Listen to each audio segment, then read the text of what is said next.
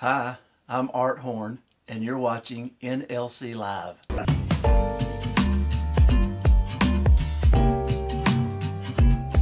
Today, we're going to be reading Jeremiah 29:13.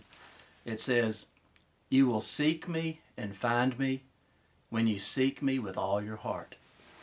Well, what does that mean? There is a command that we are to obey. We are to seek God wholeheartedly. What does that mean? Well, I like to read a devotion. It's 52 Hebrew words that every Christian should know, and it's by Dave Adamson. And today I was reading, and there's a Hebrew word called kavona, and that word kavona means sincere intentionality. And so it's talking about we are to be sincerely seeking God and recognizing God's presence, acknowledging that we are in the presence of God every moment of our day. That's what that means. So there is a command, seek God wholeheartedly. My wife and I, we have a phrase around our house that we say, seek Him in everything. So Jesus needs to be the center of all of our business, all of our spending, all of our way that we handle our money, the way that we treat others, also our close relationships. Jesus needs to be the center of those. Are you thinking about that? You know, your top 5 relationships, your top 5 closest friends. I've had a man tell me one time that look at your top 5 friends and I can tell you your future. You'll be the average of those top 5 friends. So that's a very important part where you need Jesus and His guidance, isn't it? So we change our thinking. We are aware of God's presence. We take the focus off of ourselves and we put it on God. Remember that Jesus is Emmanuel. Now, I mean, we're entering into the Christmas season. Golly, I can't hardly believe that. But we're entering the Christmas season, and when the angel came to Mary, he says, He'll be Emmanuel, God with us. And so that's the command. The promise is if you seek God wholeheartedly, you'll find Him. And when you find Jesus, you found it all.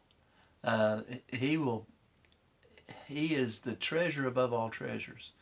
And not only is He the King of Kings, Lord of Lords, but He is your wisdom. We have the mind of Christ. He gives you ability to have favor. He gives you blessing upon blessing. And He gives you grace. When you fail, you go to Him and say, I'm sorry. He restores you to His relationship with Him. It's beautiful. And so when you find Christ, you find it all. And there is a sin to avoid in this passage, and I think it's implied. We need to make sure that we're not disciples in name only. We need to believe that we are disciples in our heart. The very core of who you are is a disciple of Jesus. You're willing to lay your life down, and that means everything you want and desire, you're willing to lay that down in order to take Christ as Lord. So that's the sin to avoid, is that ignoring Christ in your day-to-day activities, ignoring Jesus in your relationships. That's the sin to avoid. Let's pray. Father, in Jesus' name, thank you that you are Jehovah Shammah. You are always present. You never leave us or forsake us. Father, we thank you that you are such a good Father. You're such a good God. You love us, and we're grateful for your presence. Help us, Father, and help us to always acknowledge you in everything that we do, and to remember that you're with us always.